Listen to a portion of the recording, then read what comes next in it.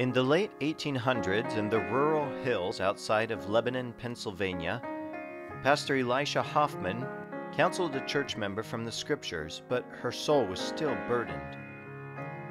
After the fact, he wrote, "There was a woman to whom God had permitted many visitations of sorrow and affliction. Coming to her home one day, I found her much discouraged. She unburdened her heart, concluding with the question, 'Brother Hoffman, what shall I do?' I quoted from the Word, then added, 'You cannot do better than to take all of your sorrows to Jesus. You must tell Jesus.' For a moment she seemed lost in meditation. Then her eyes lighted as she exclaimed, 'Yes, I must tell Jesus.'